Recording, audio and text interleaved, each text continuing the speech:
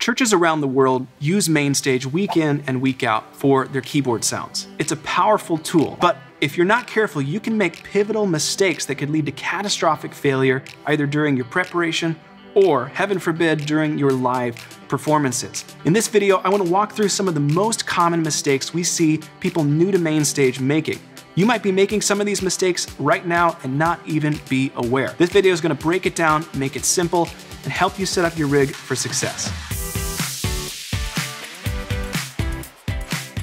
All right, we're gonna start off really simple. MainStage has some default settings inside of preferences that you might just think you don't need to adjust, but if these are set to the incorrect values, it can really put a lot of strain on your computer, making it more likely to lag or crash while you're on stage. First off, don't run your audio buffer size lower than you need it to be. This is located inside of advanced audio preferences in MainStage. But the buffer size is one of the most important factors that dictates how well your computer performs while you're using MainStage. To put it simply, the buffer size determines how long you give MainStage to think and process before outputting the audio. So you play keys, MainStage thinks for that buffer time, that buffer size, and then it outputs the audio. So the longer the buffer size is, the more time you're giving your computer to process, which makes it more reliable. It reduces the strain on your machine. You don't want to give MainStage all the time in the world, otherwise you're gonna feel the difference, right? There's gonna be a delay, which is called latency inside of MainStage, between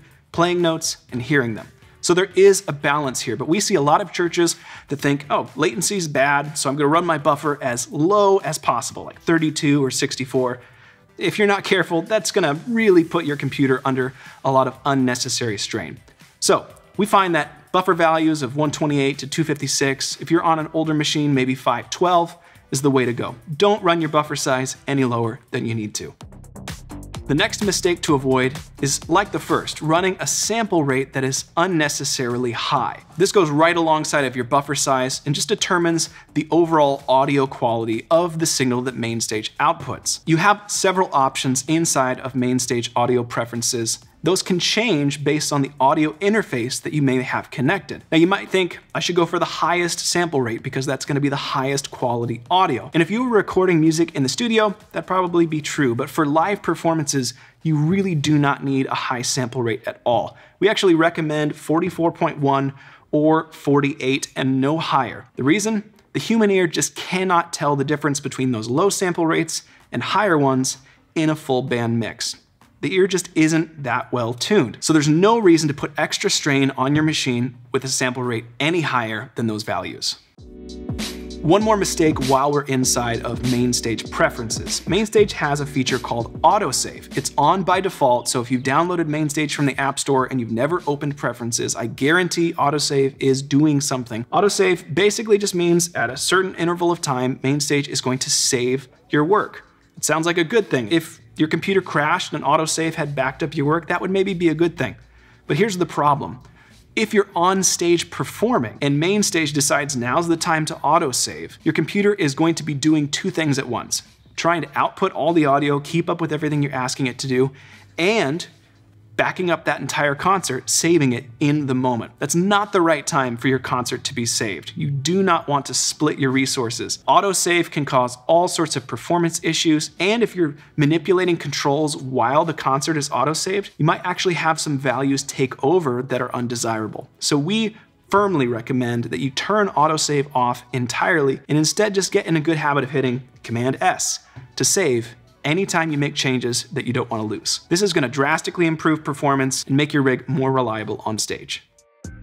Next up, we see folks spend too much time in layout mode trying to line things up perfectly by clicking and dragging them one little step at a time. Layout mode is where you can customize the workspace in MainStage. It's a powerful feature that lots of folks love because you can make it look like whatever you need it to. You can color code, add all the controls you need, but of course you want that to look good. You want it to be organized, simple, and non-threatening, especially if you're setting it up for volunteers. But you don't have to spend tons of time clicking and dragging to try and line things up. Instead, you can click on multiple controls in layout mode at the same time, then right-click and use the align or distribute tools to automatically spread them out, make everything look pretty in the workspace. You don't have to do that manually.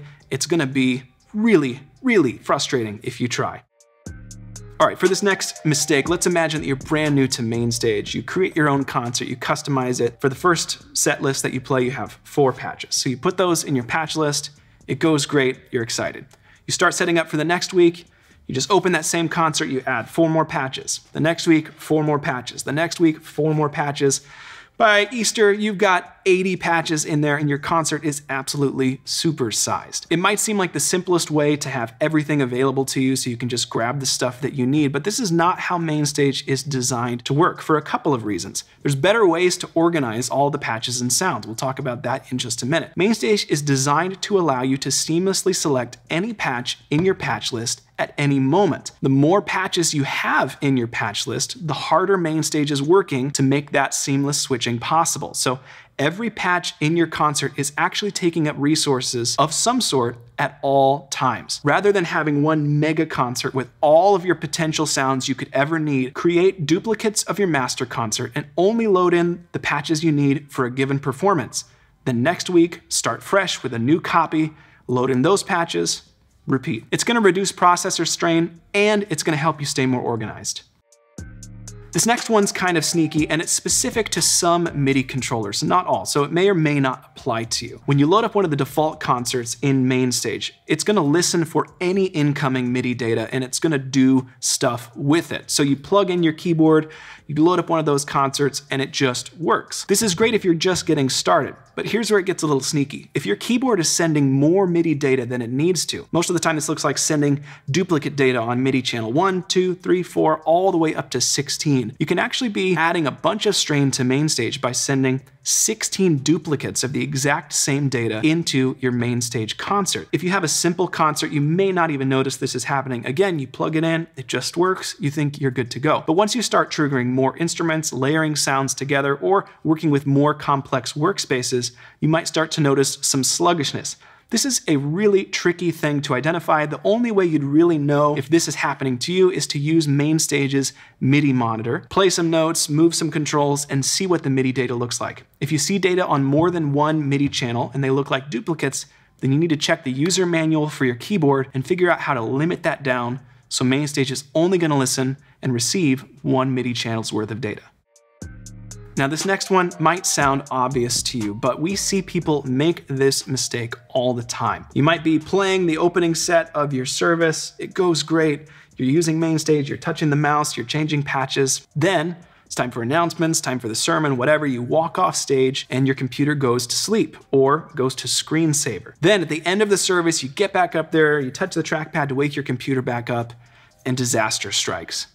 This is because it's just not a good idea to allow your computer to sleep or even to go to screensaver while the connections between your audio hardware, your MIDI hardware are connected to MainStage. So we recommend that you just turn off screensaver before you use MainStage, and that you also designate that your computer is not allowed to go to sleep while MainStage is connected. Now there's some stuff you can do if you really want to get into the weeds to do that automatically via Automator, or you can just go into system preferences and tell your computer not to go to sleep when it's connected to power. But we really recommend not letting it enter that state because we've gotten all sorts of horror stories, and I've run into them myself, of the computer sleeping and all of a sudden the MIDI controller's just not working anymore. The only way to fix it is to shut MainStage down and open it back up. You really don't want to be doing that during the altar call.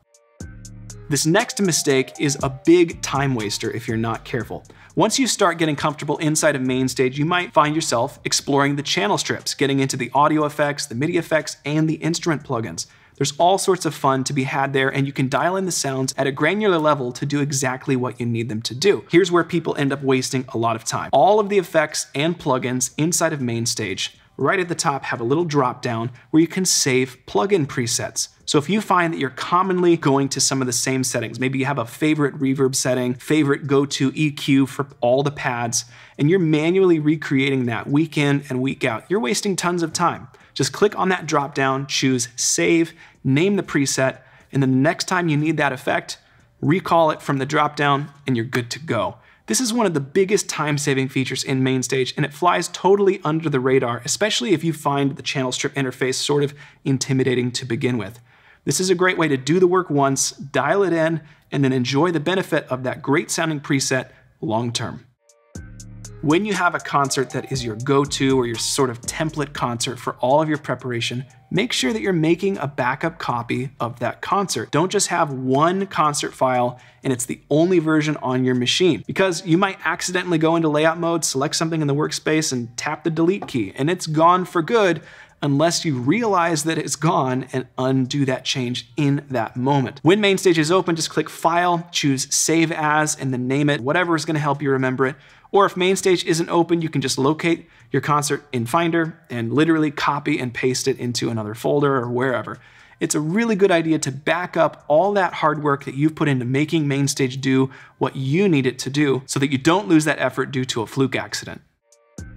Okay, a couple minutes ago we talked about not having one concert with all of your patches loaded in because it bogs down your computer, makes MainStage work super hard. So what should you do with all of those great patches that you found or dialed in from scratch? Well, there's a couple places that you can put those patch files on your computer where MainStage is actually going to be able to recognize them in the inspector. The inspector is that little window at the bottom third of edit mode that changes based on what you've selected. When you have a patch selected in your patch list, you can actually view all of your user patches if you save them to the right folder destination. That's where you should save all of your custom patches. So anytime you've done work, you've set up your concert, church was a great success, you know that you'll need those patches sometime in the future, just export all of those patches. You can do that by clicking and dragging the patch out into the folder in a Finder window, or you can just highlight a patch in your patch list and hit Command E, which is the export shortcut. Then you can choose that folder. You can also do great things like create subfolders inside of that for particular types of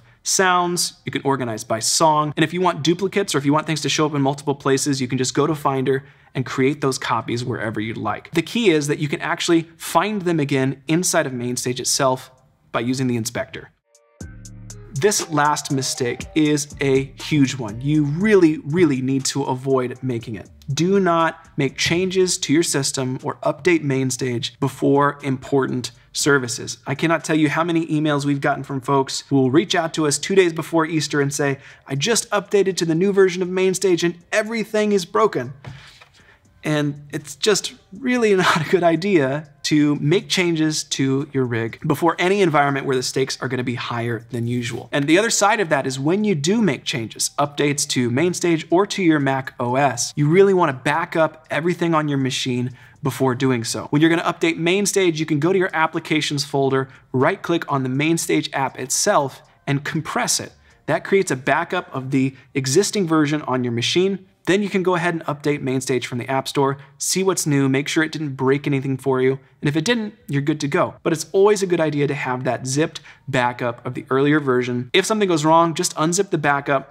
Both versions can live side by side on your computer without any issue, and just use the old version until the bugs are worked out of the updated version of MainStage. In the same way, we see so many folks who are not regularly backing up their machine in a general sense. They will write into us and say that their hard drive crashed and they lost everything and they are starting from scratch. Apple gives us a really simple tool to avoid this called Time Machine. It's an automatic tool that just allows you to connect an external hard drive or solid state drive to your computer, and at regular intervals, it will create an entire backup of your machine. And it can do this on an ongoing basis. So if you accidentally ruin a concert, you can go to Time Machine and recall the previous version of that concert before it was ruined. Or if you update your entire computer and the OS breaks something about your audio interface or your Midi hardware, you can actually restore a previous version of your entire machine and go back to that older OS. Time Machine is free, guys. It's not an extra expense. It's not an add-on. It's a built-in tool inside your Mac. You just have to have a storage device to store those backups to. It literally takes a couple minutes to set up. Just plug in the device, open Time Machine, and designate that you want to back up your computer to the drive. Then you have that peace of mind.